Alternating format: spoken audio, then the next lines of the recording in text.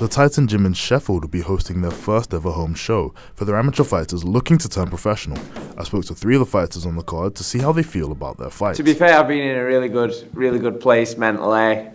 Physically, I'm in some good condition, and I'm ready to go, ready to get in there, do the business. And I have actually boxed my opponent tomorrow. I boxed him last October. I took the fight on a really late notice the day before. I lost on a split decision, and I felt like I did all right. But I know that he's beatable, and I know that I could beat him. But it's just all down to tomorrow. Pretty much the same every time you go.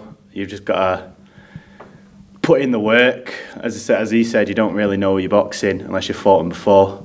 So put in the work, see what happens when you get there. Adapt. Yeah, people lie and say they're not worried when they're stepping in the ring, but there's definitely nerves. If you're not nervous, then you're Superman.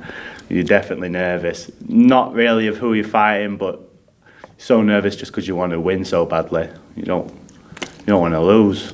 Honestly, at the start, a lot of nerves because it's the first home show, and I think out of my 10 fights, I've only boxed twice in Sheffield.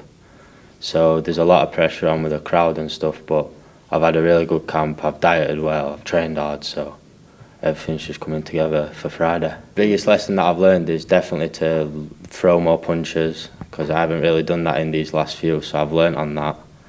Work rate as well, and then just keeping top of my fitness like normal. The first home show for this boxing gym will be taking place on Friday. You have Mikey fighting for the Yorkshire title, you have Dylan fighting in his 14th bout, and you have Will fighting in his 11th.